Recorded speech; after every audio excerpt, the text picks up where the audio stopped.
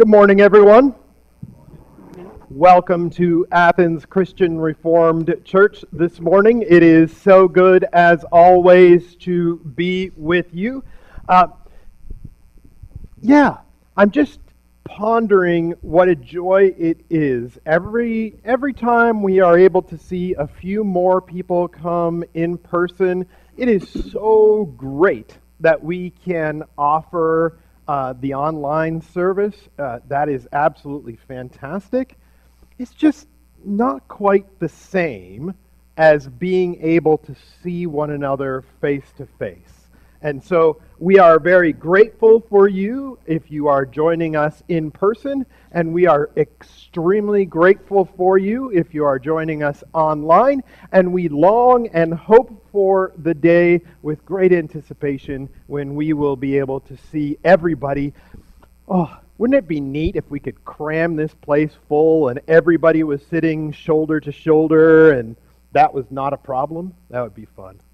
Anyways, it is good to be with you this morning. For announcements, I just want to remind you again of the fact that we are seeking nominations for the offices of elder and deacon. The nomination box, along with the forms, are at the down by the foyer.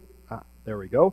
And so please be prayerfully considering that. Remember that the process is that if you feel like you are being called to nominate someone, you go and talk with that person and ask them, whether or not you can nominate them. And this is good because it is wonderful for that not to come out of the blue for somebody, and B, it also gives the opportunity for the person being nominated to hear that God may very well be calling them, not just from their prayer time, but also from godly brothers and sisters who are speaking into their lives.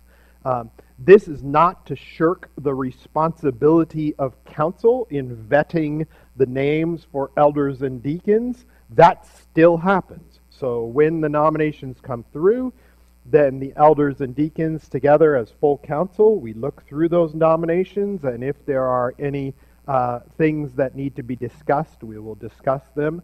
And so the process is being honored with that additional affirmation and step of speaking to one another. So, other than that, those are all the announcements that I need to make at this moment. So would you please rise and receive God's greeting. Welcome, brothers and sisters, into this place. This place which is not a location on a map, but is the place where God's people dwell together in love and unity through the bond of the Spirit and the power of Jesus Christ our Savior. Welcome. In the name of the Father, and the Son, and the Holy Spirit, amen.